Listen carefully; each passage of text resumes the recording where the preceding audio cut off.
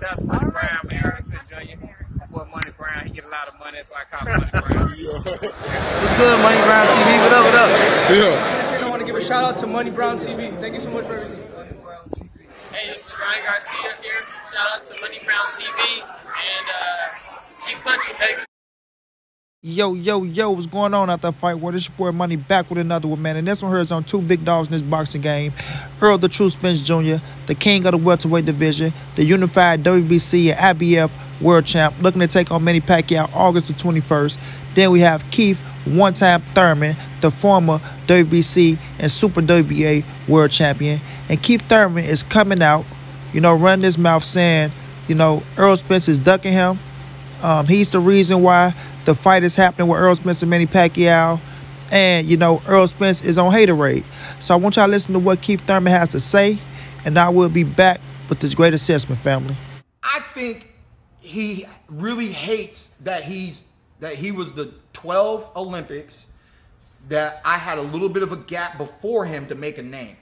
And that gap, he's been beating who I beat, stopping people, knocking out Bundu to make a statement. You know what I mean? And no matter what statement he makes, the next question is, so what do you think about Thurman? And I feel that. And I feel that. And I feel like that can make you juggle down some motherfucking haterade. Okay? Eventually he's gonna run out of options to make a legitimate, enticing pay-per-view match, right? His first pay-per-view against Mikey, whack sparring session people paid for. Whack. You know what I'm saying? Him versus Porter.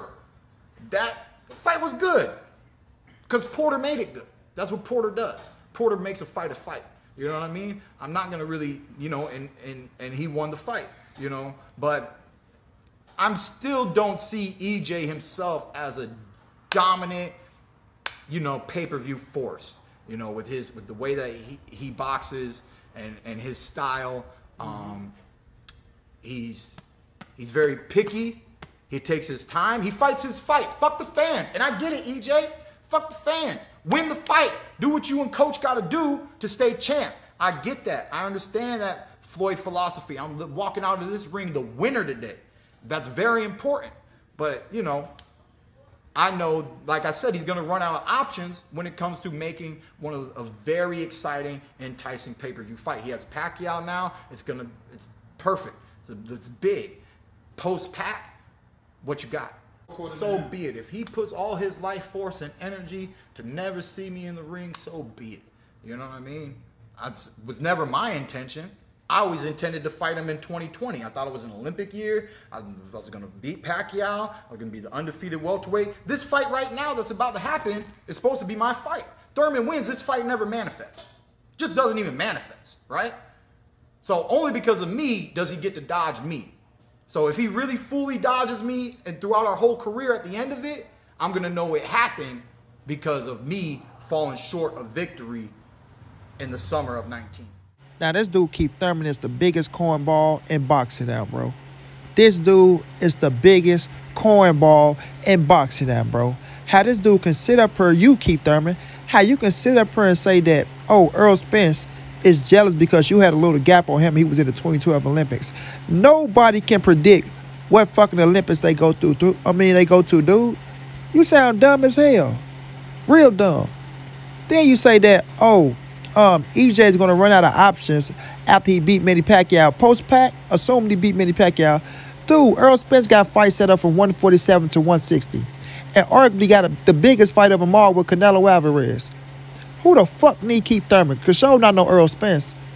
Errol Spence don't need Keith Thurman. Keith Thurman need Errol Spence. You understand what I'm saying? And then this man sit up here and say, Errol Spence don't get the fans the fight that they looking for. He's picky. Last time I checked, bro, Errol Spence, all his fucking fights is exciting. This dude got a come forward style. This dude has a fighting style, right? Show me an Errol Spence fight that wasn't exciting. Keith Thurman, bro, you the dude that talking about all you got to do is win 7 rounds and you won the fight. You the dude that go 6 rounds and then your ass gas out because you ain't got no gas tank. You the dude that try to box your way to a win in the second half of the fight. And you talking about, oh, Errol Spence say fuck the fans. Man, you so fucking corny, Keith Thurman, bro. Then you sit up here and say that Sean Porter made the fight with Errol Spence. That's what Sean Porter do. No, Sean Porter made the fight with your ass, fool. He came and got your ass, fool. Errol Spence came forward, you clown. Errol Spence dropped Sean Porter. When did you drop him? Okay, when did you drop him? Now we sit up here, man, listen. Keith Thurman is one hell of a fighter. Belong at the top of the division at the 147-pound division. But I see why Errol Spence don't want to get his dude to fight. I see why. This dude say this fight only happens because he lost the fight with Manny Pacquiao. No, Manny Pacquiao whooped your ass in that fight. Took your title. Whooped you and took your title. You feel me? This fight happening because Errol Spence put himself in position for this fight to happen. Errol Spence made himself the #1 killer at the welterweight division. Manny Pacquiao tried Bud first, Ryan Garcia first, right?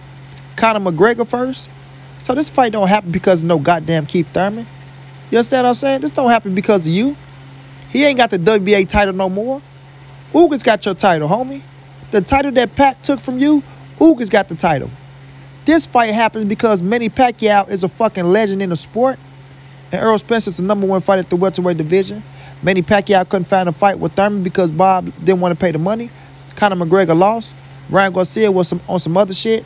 And now he fell to Errol the True Spence Jr. because he need a big payday. And he know that Errol Spence would bring the money. And Al Heyman would pay him for the Errol Spence fight. That's why this fight is happening, bro. Keith Thurman, you better stop sniffing whatever the fuck you sniffing and come right back down to earth to reality, bro. Come back to reality. You need Errol Spence. Errol Spence don't need you at all. You had your opportunities to fight Errol Spence. You turned them down. Now you talking about, oh, the fight supposed to have been in 2020. No, I remember you said the fight could happen in 2017 with a little change on it, 2017, right? But when you came back, it is the get back year. He's not on my to-do list. You know, but you wanted to fight Manny Pacquiao. If you was in good enough shape to fight Manny Pacquiao, you was in good enough shape to fight Errol Spence. You wanted to fight Conor McGregor, you could have fought Errol Spence. You wanted to fight Jeff Horn, you could have fought Errol Spence. So miss us with the bullshit, Keith. Miss us with it, bro. If he died you, it's because if he died you for y'all entire career, motherfucker, you the reason, you the one dodged him. Ain't no Errol dodging you, bro. Your ass left. You been out for 2 whole years, bro. 2 whole years and you coming back like you run something? Cut the bullshit, Keith. Cut the bullshit. Get yourself back in position. You been out for 2 years. You ain't even fought a motherfucker yet. Manny Pacquiao about to fight Errol Spence. Who are you fighting, Keith? Who are you fighting? Huh? Who are you fighting? You talking about you okay with fighting Gervonta Davis? Get your corny ass out of here somewhere, man. Get out of here somewhere. You need Errol Spence. Errol Spence has Turnbull Crawford next. Errol Spence can go to 154. Errol Spence can go to 160. Errol Spence can fight Ugas. Errol Spence can fight fucking Jerron Boots Ennis. Errol has so many options out there. So many options. Keith Thurman, he don't need you, bro. You need him. That's why every time you and Nestor Gibbs get together, you got to open up your goddamn mouth about Errol Spence. Every fucking interview you did, you opening up your mouth about Errol Spence. Errol ain't opening up his mouth about you. That's the difference, bro. That's the difference. You lost. You took the L. You the one trying to get back. You the one talking about you're 100% now. You feel me? So at the end of the day, bro, this dude Keith Thurman, he's running his mouth. This dude put his foot in his own mouth. You know, he fuck up money for himself. We see why Errol Spence don't want to get him to fight because you're a corny cornball. You can't get credit where credit is due. You really want Errol to lose. You acting like you want him to win, but you really want him to lose. You can't give credit where credit is due. You just took all this man just do away from him. All of him. He ain't a pay-per-view fighter, but he fighting his 4th pay-per-view in a row. You fought in one pay-per-view that Manny Pacquiao carried. You fought in one pay-per-view that Manny Pacquiao carried. Errol Spence is in his 4th pay-per-view. The man fought Mikey Garcia in a hell of a fight, right? Put him on another level. The man fought Sean Porter on pay-per-view. The man fought Danny Garcia on pay-per-view. Now the man about to fight Manny Pacquiao on pay-per-view. And if Errol get past Manny Pacquiao, guess what? He's going to have another fight on pay-per-view. So how the fuck is he not pay-per-view worthy, Keith? Keith, you're looking bad in these streets, bro. You're looking really bad and you're looking desperate. You're looking bad and you're looking desperate to get back in the hunt because you see that the welterweight division has moved on without Keith Thurman, bro. That's a fact. The welterweight division has moved on without Keith Thurman, and nobody is checking for Keith Thurman, bro. You got people checking for Jerron Boots Ennis and Virgil Ortiz more than they're checking for Keith Thurman, and that's a fact, bro. That's a fact. Cats out here are checking for Jerron Boots Ennis and Virgil Ortiz more than they're checking for Keith Thurman. Thurman, you looking bad in these streets, bro. Look, you want the Errol Spence fight? I want Errol to fight you. I want Errol to beat your ass, fold you up like a lawn chair, send your ass back to Florida packing. But the way you talking, the way you discrediting, and you making it like you are the man at the division, dude, I see why he ain't giving your ass to fight. And if he don't get your ass to fight, I won't be pissed off. I don't care what nobody say. If Errol don't get Keith Thurman to fight, I won't be pissed off. As long as he fight Turnbull Crawford, I'm A-okay. If he fight Turnbull Crawford, then fight you Dennis Ugas, then move on to 154, I'm A-okay. If Keith, you want to run your ass to 154 and try to put yourself in position for a fight, that's what you need to do. Because right now, I really don't give a damn if Errol fights you or not. At first, I wanted Errol to fight you, but the way you talking, I really don't give a damn if Errol fights you or not, bro. You the biggest cornball in boxing now. You and Nestor Gibbs the snitch. The biggest cornball in boxing, bro. Work your way back to the position, right? Errol told you the tables would turn when you was sitting up there like you was this, that, and the third. Look at you. You had different energies back then. Now you got all this energy. Every time you're around that man, your energy is different. But when you're in front of a camera and you're away and he far away, you talk all the shit in the world. That's the definition of a corny, cornball-ass dude. And that is Keith Thurman, a corny, cornball-ass dude. At the end of the day, Errol the True Spence Jr. is fit to go fight Manny Pacquiao. He's going to show you how to beat a legend. Take notes, Keith.